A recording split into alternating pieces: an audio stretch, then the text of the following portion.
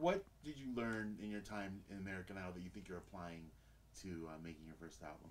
I just think it's work ethic. I mean, it was a crash course in the music industry, American Idol, and it prepares you for so many challenging experiences and last minute little mistakes and stuff, and how to just forge through everything. And the show really taught me how to stay true to myself and not let the outside world and everybody else's opinion affect who I am as a person.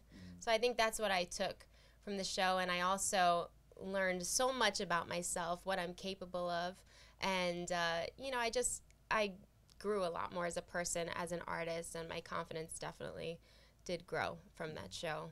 And it needed to, because I came from a performing arts high school where I was a really small fish in a big pond, and that for me, I never thought that American Idol I would.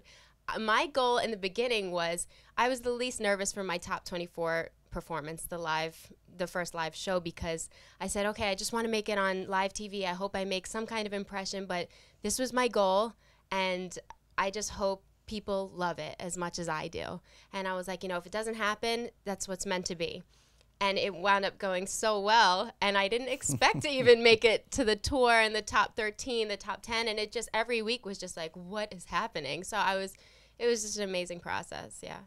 Your exit was controversial for many fans.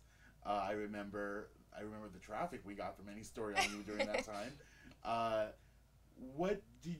you been able to wrap your head around that, sort of deal with it and move, and I mean, what helped you move on from that disappointment, maybe? Oh, yeah. I mean, I kind of felt it the night before. It was really strange because my parents had come out for my first performance, which was I'll Stand By You.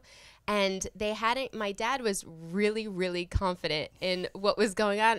And he's never like that. He's always my biggest critic, which I love because it helps me to grow.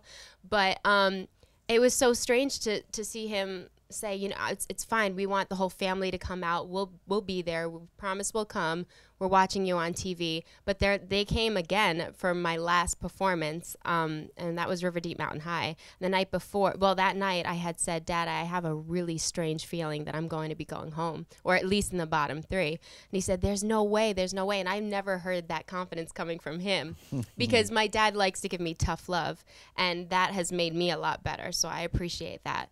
And so sure enough, I was in the bottom 3, and it's all just, you don't even really know what's going on. It's all a blur. And at that moment, I was having a little bit of a panic attack because I'm thinking, what is going to happen? Like, do I go back home? And I love the band that I was in prior to American Idol. And I said, maybe I'll continue to do that. I'm still going to work harder than ever. But I never thought that this whole thing would happen. And I'm very fortunate to have a career come from the show. It kind of launched everything for me.